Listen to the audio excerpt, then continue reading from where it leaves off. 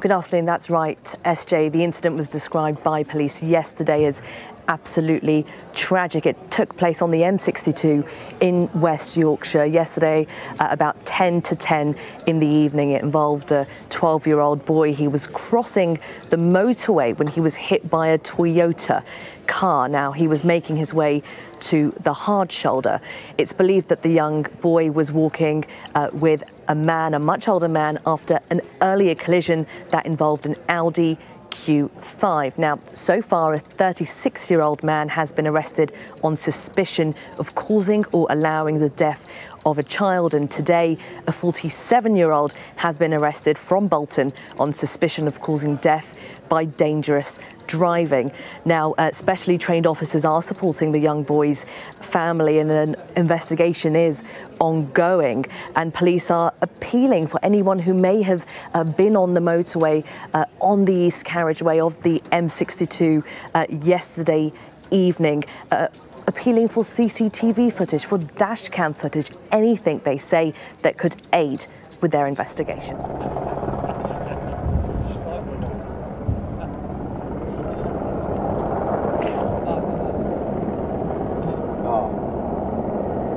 Yeah, coming on. Here we go.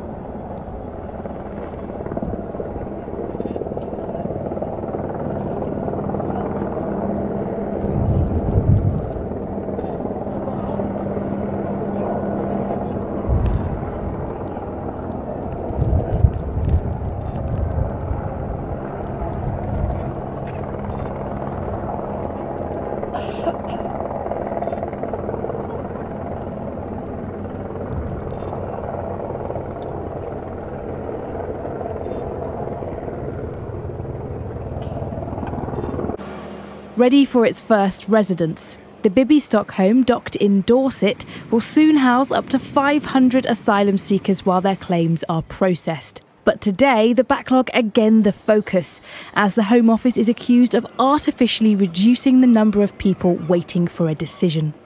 Absolutely not. We're committed to stopping the boats. But as we do that, it's also important that we get the Home Office's processes in place and get the backlog of asylum claims down. And we're making really, really strong progress in that regard.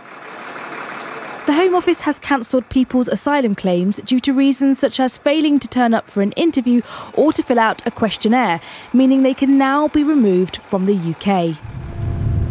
But Labour is warning they could simply disappear underground.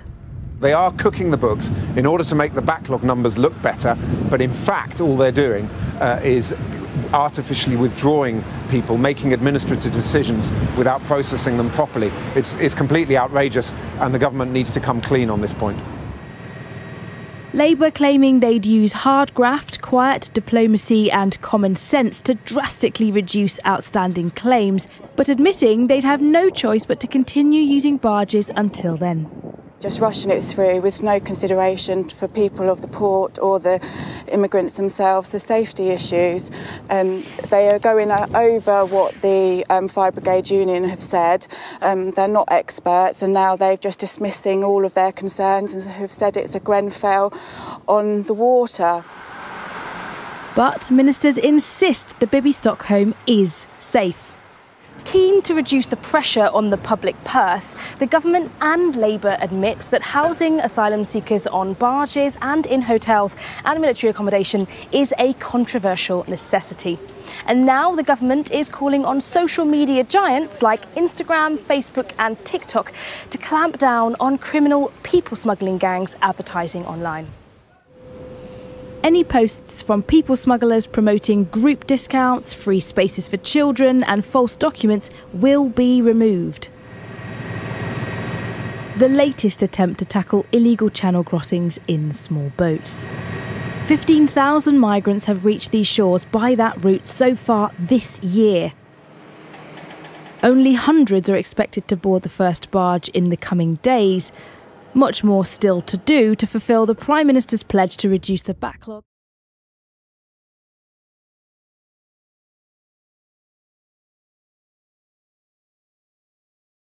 Join the conversation. Put your comments and suggestions below in the comment section. Thank you for subscribing to this news channel. You will be notified of any breaking news and new post as you become part and parcel of the TAO Media family. Please like and share TAO Media. We love you all.